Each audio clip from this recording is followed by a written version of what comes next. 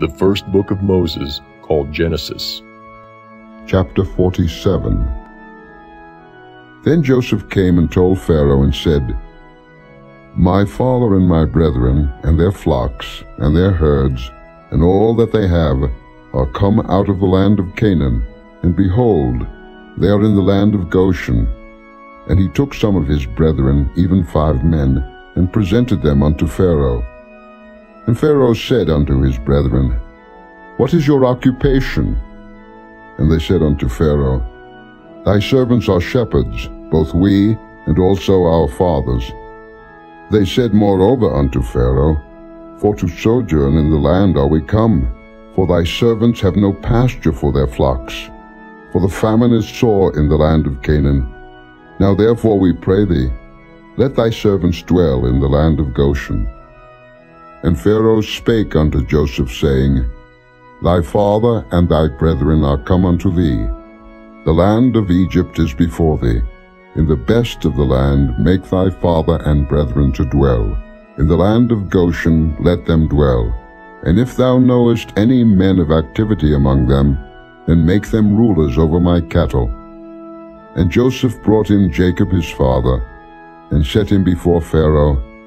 And Jacob blessed Pharaoh. And Pharaoh said unto Jacob, How old art thou? And Jacob said unto Pharaoh, The days of the years of my pilgrimage are 130 years. Few and evil have the days of the years of my life been, and have not attained unto the days of the years of the life of my fathers in the days of their pilgrimage. And Jacob blessed Pharaoh, and went out from before Pharaoh. And Joseph placed his father and his brethren, and gave them a possession in the land of Egypt, in the best of the land, in the land of Ramesses, as Pharaoh had commanded. And Joseph nourished his father and his brethren, and all his father's household with bread, according to their families.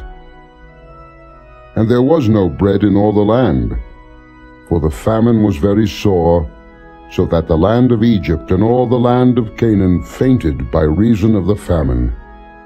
And Joseph gathered up all the money that was found in the land of Egypt, and in the land of Canaan, for the corn which they bought.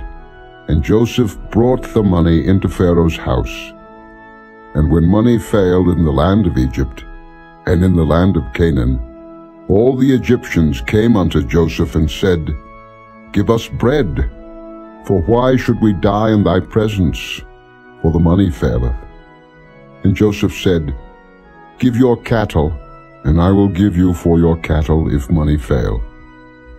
And they brought their cattle unto Joseph, and Joseph gave them bread in exchange for horses, and for the flocks, and for the cattle of the herds, and for the asses, and he fed them with bread for all their cattle for that year. When that year was ended, they came unto him the 2nd year, and said unto him, We will not hide it from my lord, how that our money is spent. My lord also hath our herds of cattle. There is not aught left in the sight of my lord, but our bodies and our lands. Wherefore shall we die before thine eyes, both we and our land? Buy us and our land for bread, and we and our land will be servants unto Pharaoh. And give us seed, that we may live, and not die, that the land be not desolate.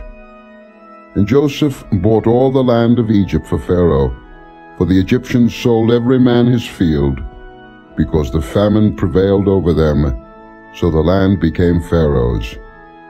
And as for the people, he removed them to cities from one end of the borders of Egypt even to the other end thereof. Only the land of the priests bought he not, for the priests had a portion assigned them of Pharaoh, and did eat their portion which Pharaoh gave them, wherefore they sold not their lands. Then Joseph said unto the people, Behold, I have bought you this day and your land for Pharaoh. Lo, here is seed for you, and ye shall sow the land. And it shall come to pass in the increase, that ye shall give the 5th part unto Pharaoh, and 4 parts shall be your own, for seed of the field, and for your food, and for them of your households, and for food for your little ones. And they said, Thou hast saved our lives. Let us find grace in the sight of my Lord, and we will be Pharaoh's servants. And Joseph made it a law over the land of Egypt unto this day, that Pharaoh should have the 5th part, except the land of the priests only, which became not Pharaoh's. And Israel dwelt in the land of Egypt, in the country of Goshen, and they had possessions therein, and grew, and multiplied exceedingly. And Jacob lived in the land of Egypt 17 years, so the whole age of Jacob was 147 years. And the time drew nigh that Israel must die. And he called his son Joseph, and said unto him, If now I have found grace in thy sight, put, I pray thee, thy hand under my thigh, and deal kindly and truly with me. Bury me not, I pray thee, in Egypt. But I will lie with my fathers, and thou shalt carry me out of Egypt, and bury me in their burying place. And he said, I will do as thou hast said. And he said, Swear unto me. And he sware unto him. And Israel bowed himself upon the bed's head.